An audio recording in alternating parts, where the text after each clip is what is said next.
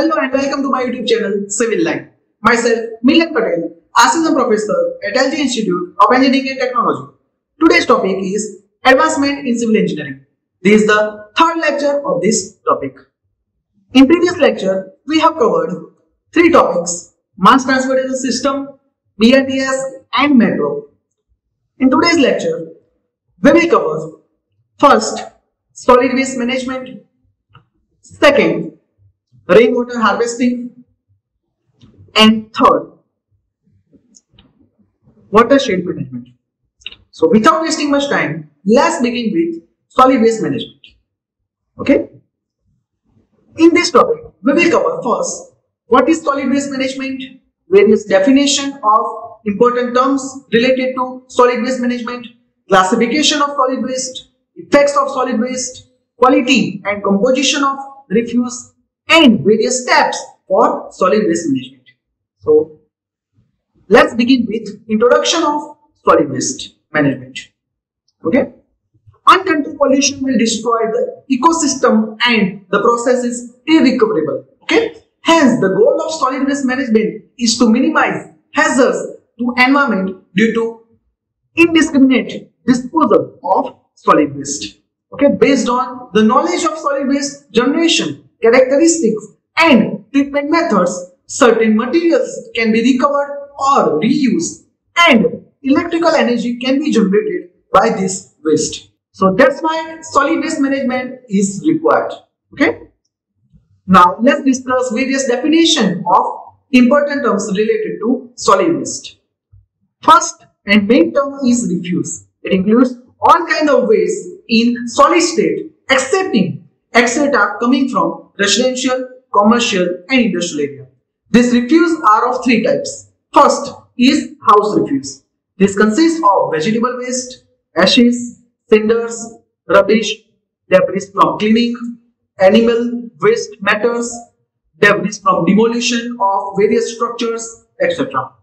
Second is street refuse. It includes of street sweepings, tray leaves, empty packets and bottles, empty matches box, fruit peels, etc.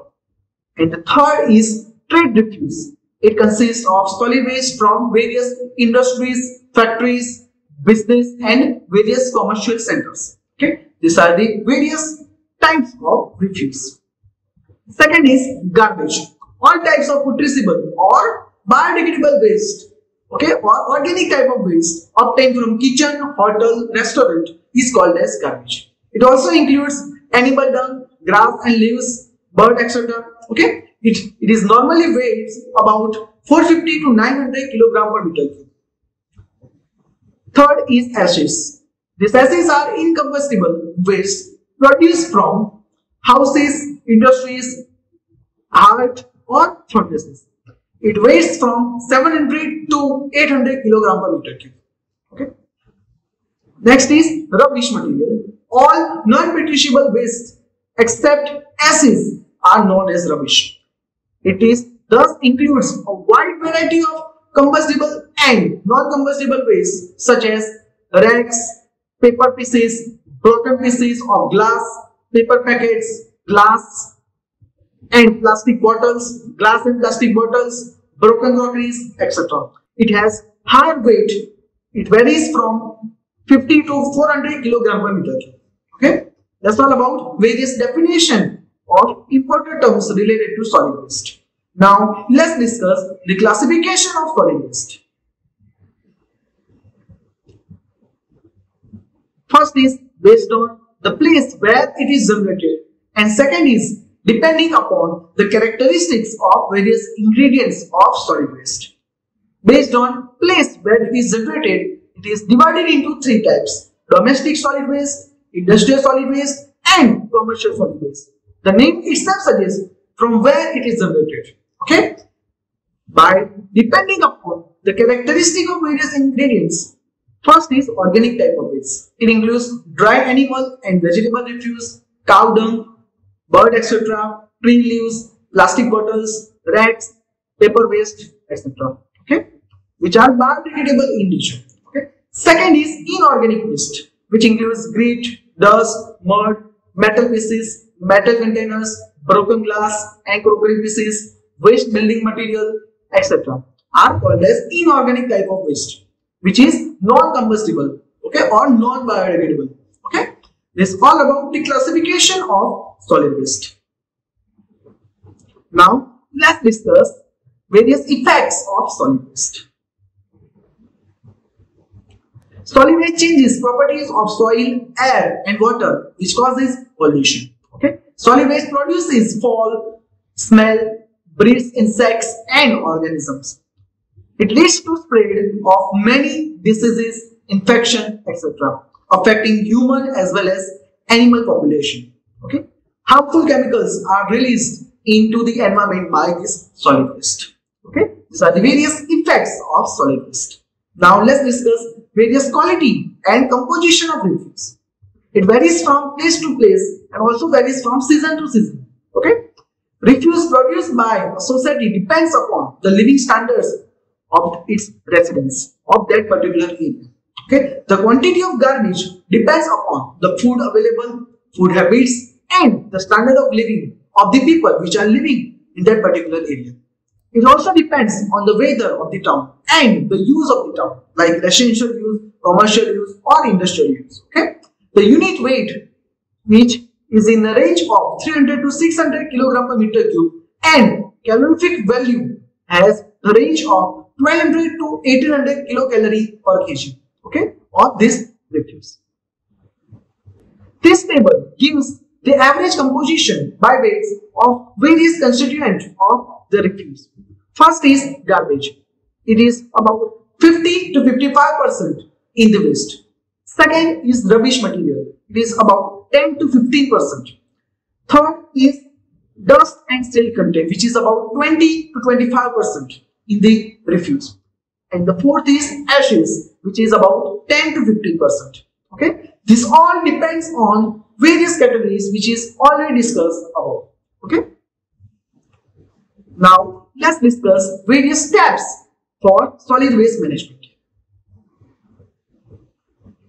First step is collection and removal of refuse. Nowadays it is collected by door-to-door services provided by municipal corporation. Sometimes public dustbins are provided by municipal corporation at convenient places by the sides of the roads. Okay, this is how we collect the various waste or refuse. Second is transportation of this refuse. The refuse collected in the public masonry chambers or big public containers or can is transported to the disposal site by means of following vehicles.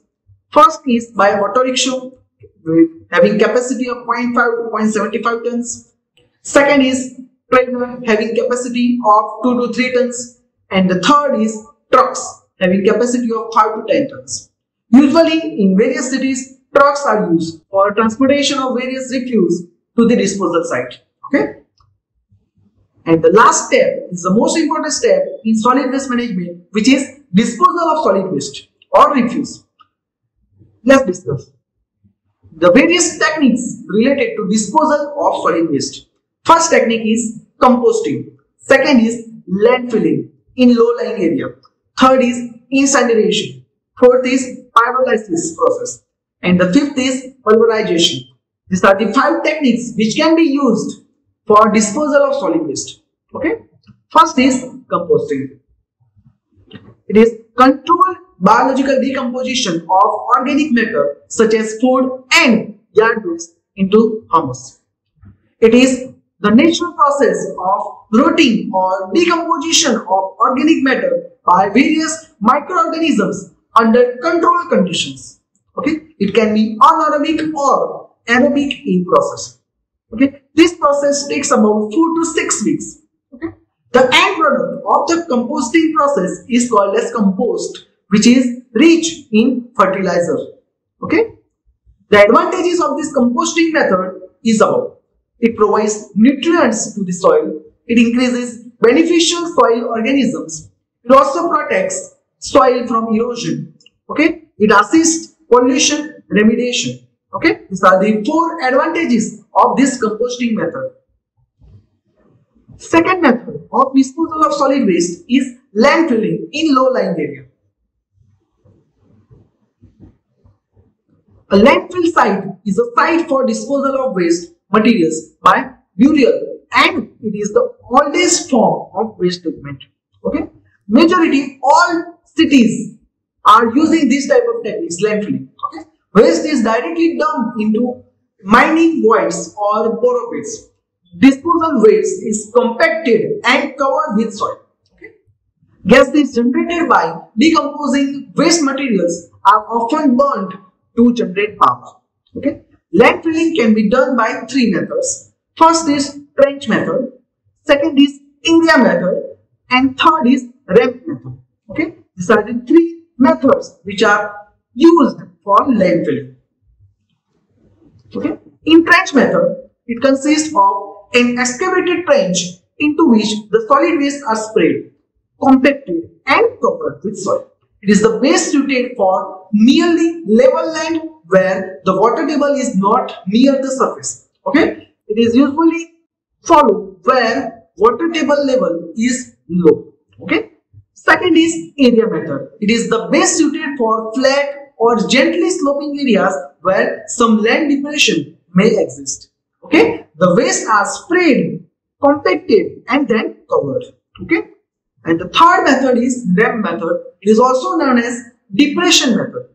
Okay, the slope or ramp is sometimes used in combination with other two methods. Okay, the waste are sprayed on an existing slope, compacted, and then covered. These are the three methods for landfilling. The advantages of landfilling method is first and main advantage is that the method is very simple. Okay, no costly plant is required.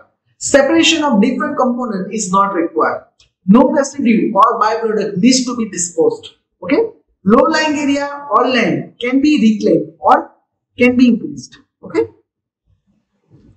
there are also some disadvantages of this landfilling method. First is proper dumping site may not be available in all cities. Okay, large land areas is required. Okay, other problem is created in close vicinity of the site because the waste is spread in the large area. Okay, use of insecticide is required. Okay, if you are not using the insecticide in particular site of landfilling, then various diseases are florid. Okay, earth has to be borrowed from other areas for earth layers. Okay, landfills can pollute air, water, and also the soil.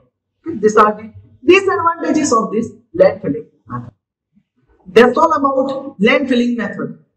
Now let's discuss the third method for disposal of solid waste, which is incineration method. It is the waste management technology that involves the combustion of organic materials and their substances.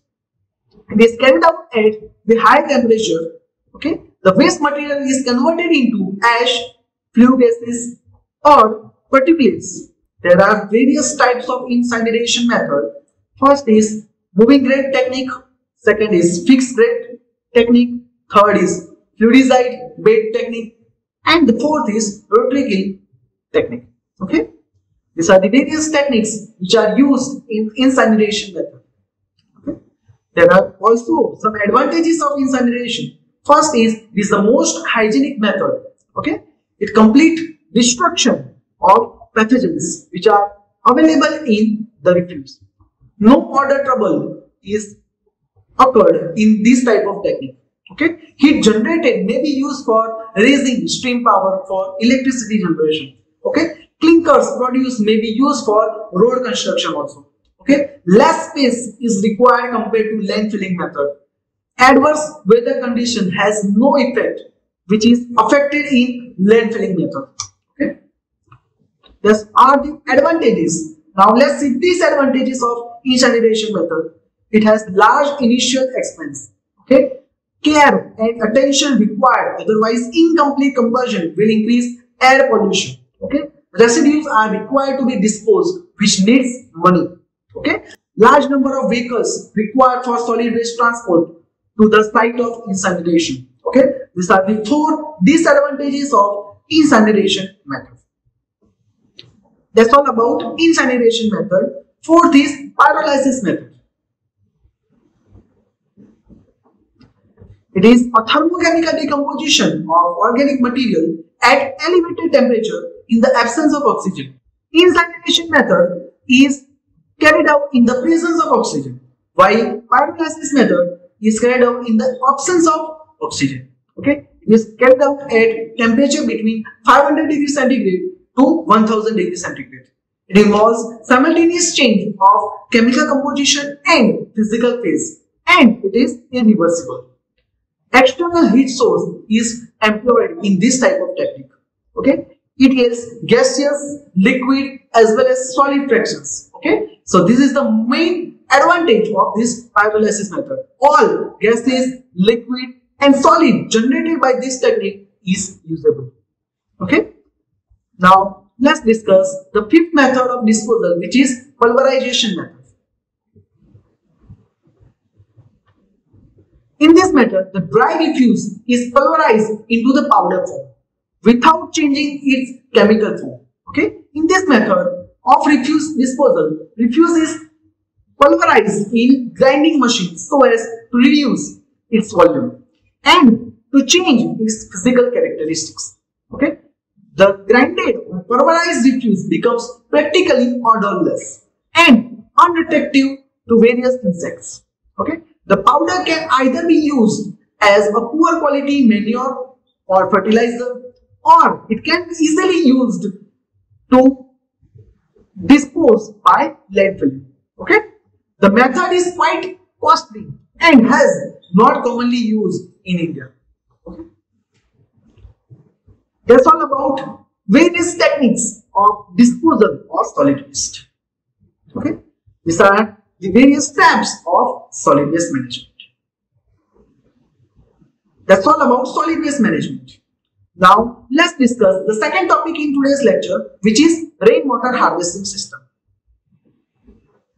in which we will cover first introduction of rainwater harvesting, various benefits of rainwater harvesting, and lastly we will cover the system of rainwater harvesting. Okay, first, introduction of rainwater harvesting. In semi-arid or arid regions, both surface water as well as groundwater are scarce. Therefore, attempts are made in this region to collect and preserve rainwater to maximum possible extent.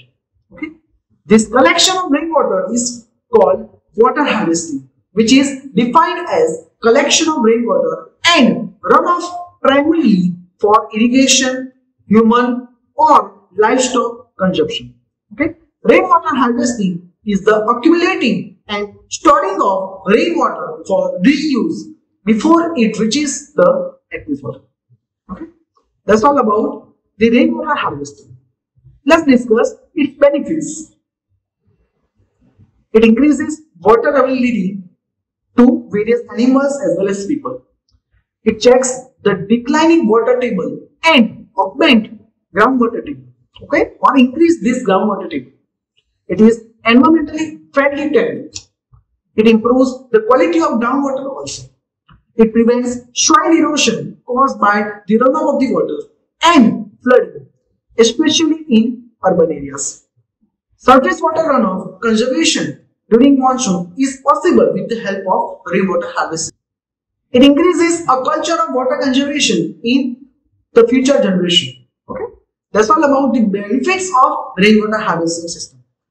Let's discuss how it is worked out. There are various methods for rainwater harvesting system. First is rainwater collection or rooftop rainwater harvesting system. Second is runoff collection or surface runoff harvesting.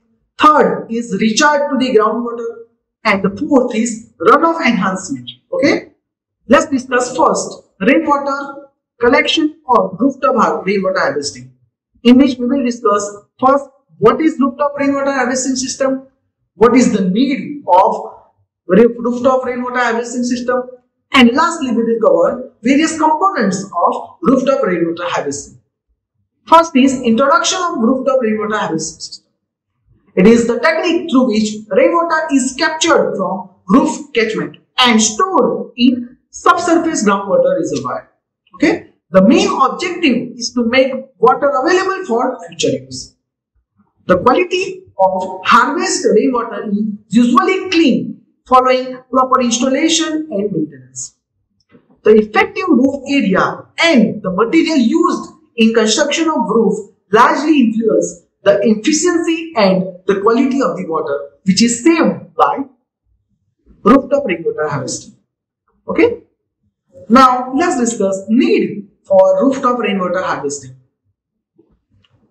First, to meet the ever-increasing demand for water, to reduce the runoff which chokes strong drains, rooftop rainwater harvesting is necessary. To avoid flooding of roads, it is necessary. To augment or increase groundwater storage and control decline of water table, rainwater harvesting is necessary. To reduce groundwater pollution, rooftop rainwater harvesting is necessary. It is used to improve the quality of groundwater. It is used to reduce the soil erosion. It is used to supplement domestic water requirement during summer and to reduce the cost for pumping of groundwater. Okay, these are the various needs for rooftop rainwater harvesting system. Okay. Now let's discuss the components of rooftop rainwater harvesting. Okay, by this figure you can easily see various components required in rooftop rainwater harvesting system. First is collection area. Okay, the collection area which is shown in this figure. Okay, roof, okay, which collects the rainwater is included in collection area. Second is conveyor system. Okay, which consists various pipelines and gutters which guides the water from roof to the storage facility. Okay. Third is storage facility in which water tanks, okay, are there. Okay, there is one underground water tank and overhead water tank is used. Okay, and last is delivery system which consists of a tap or a pumping system. Okay, which is used to retrieve or used to get the water from the water tank. Okay, these are the four main components of rooftop rainwater harvesting. Okay. That's all about rooftop rainwater harvesting system. Now, let's discuss the second method of rainwater harvesting, which is runoff collection of, or you can say surface runoff harvesting. Storage of rainwater on surface is the traditional techniques and structures used are small dams, tanks, etc. Okay, this figure shows various runoff collection techniques or various structures related to surface runoff harvesting. Okay, you can clearly see check dam in that. Check dam is a structure which is used for surface runoff harvesting. Okay, there are also various other structures like digging wells, ponds and reservoirs, storage tanks or reservoirs. Okay, this improves the groundwater recharge as well as the quality of available groundwater. Okay. Third technique is recharge to the groundwater.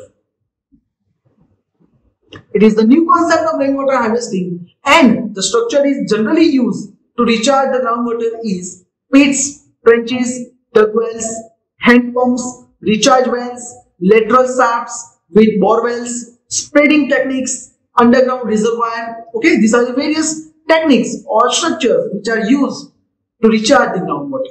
Okay, this is the third technique of rainwater harvesting.